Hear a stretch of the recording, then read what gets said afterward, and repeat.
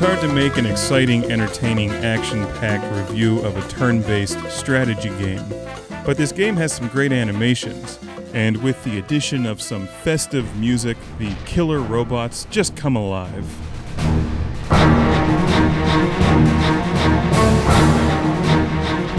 This is Front Mission 4, and those are Wanzers.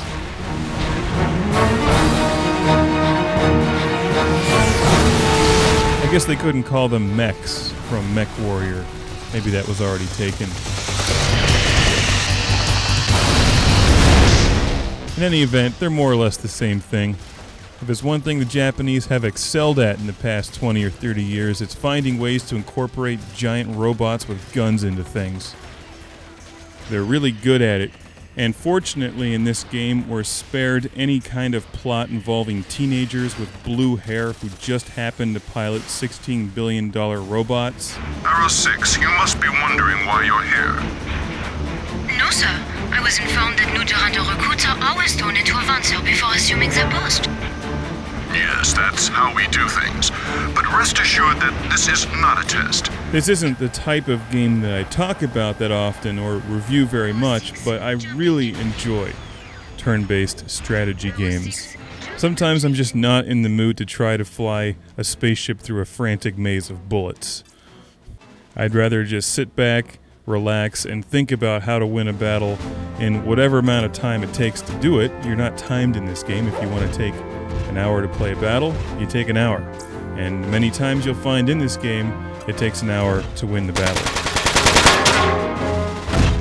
If you've played any Final Fantasy Tactics games, this will all seem very familiar to you because it's a very similar game. In fact, it's made by Square, who also made Final Fantasy Tactics.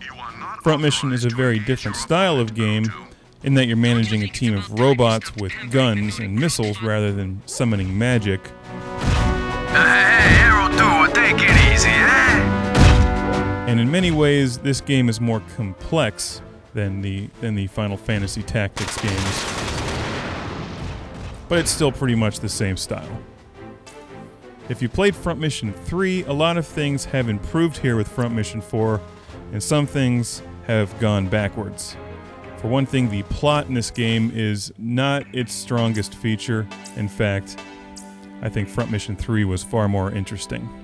I also don't care for some of the voice dialogue. Most of the game is told to you through the characters' faces and text in windows, which works quite well, and the artwork is really nice. But when they start putting on some voice dialogue, they're trying to create this multinational force, and they've really gone over the top with creating these various character accents that actually starts getting distracting after a while. That's a minor gripe though. The strength of this game is in its detailed turn-based strategy gameplay. I'll break this into a two-part review. The first part will cover the basics, and the second part will look at a battle and go in depth into how to actually play the game and if it plays like a game that you'd be interested in. You have two different teams in this game. You have a European team and a South American team of characters. Throughout the game, you build their Wanzers, you earn weapon and experience, you can make them more powerful, buy bigger guns, backpacks, and all that stuff is really cool and in-depth. We're looking at some of the giant Wanzers here. You can equip them with machine guns, shotguns, long-distance rifles, rockets, missiles. They have all different kinds of backpacks in this game, and much of this stuff has been improved over Front Mission 3. For instance, they have backpacks that emit electromagnetic pulses. They have sensor backpacks, so you can send your guy way off in the distance and then launch missiles that'll land near him at enemies. There's a repair backpack, so I always have a character that does nothing but run around and repair people when their limbs get blown off. I played through the entire game about 2 years ago, back before I started doing the classic game room reviews again. I had more time to spend with one game. My save game file says that I played for 53 hours, which seems about correct. Now that took me several months because this is a great game to pick up last thing in the day, play for a half hour to an hour.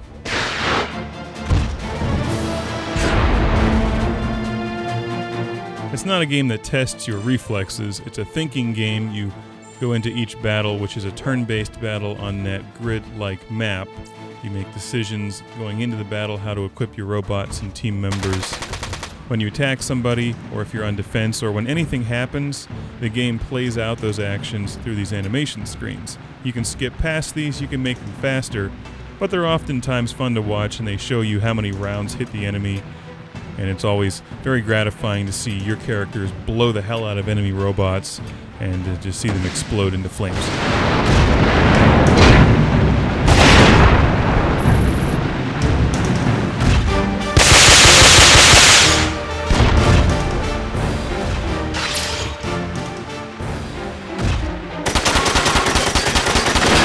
And to be honest, I definitely feel like I got my money's worth from the gameplay, but I was so disappointed with the plot by the end of it.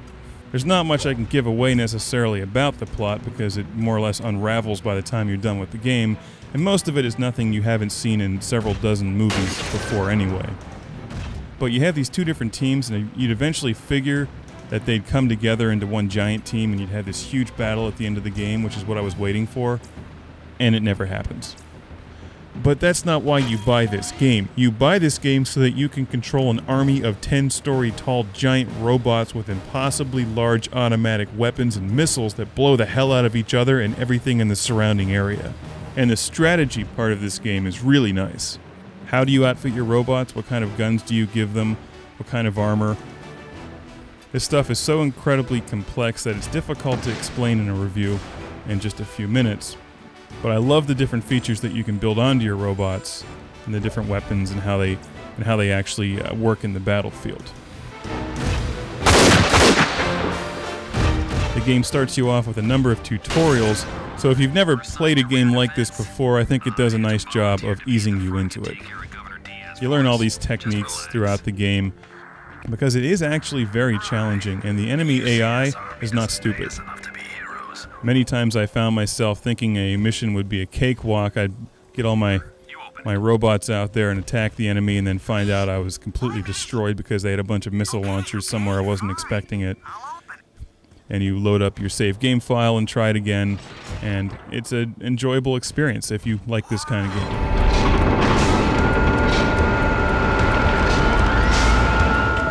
Graphically, you can see on screen, it looks nice. I think the displays they pop up are easy to navigate, easy to understand once you get into the game.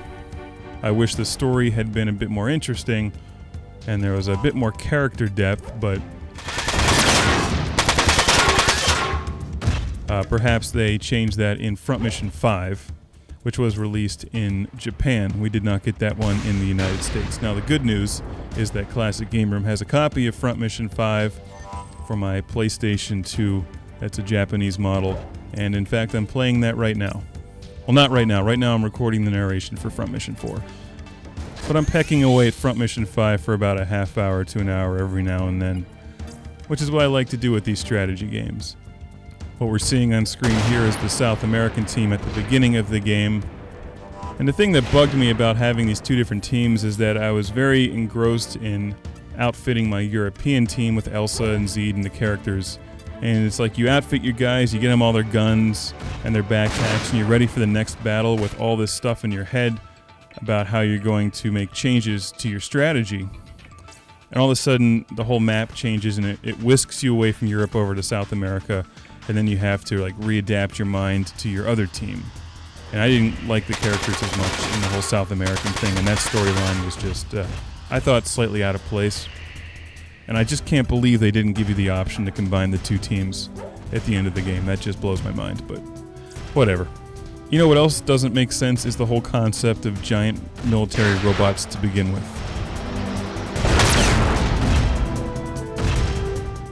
I mean, if they have the technology to actually build these things and have them work, would they really be giving them different weapons to punch with? Yes, not only do you have long-distance missiles, which makes complete sense, but you also have advanced brass knuckles, so you can run up to your enemy and punch them. It just seems like a giant waste of technology relying on a 10-story robot to punch your opponent. At that point, wouldn't it just be easier to summon an airstrike from outer space and incinerate them?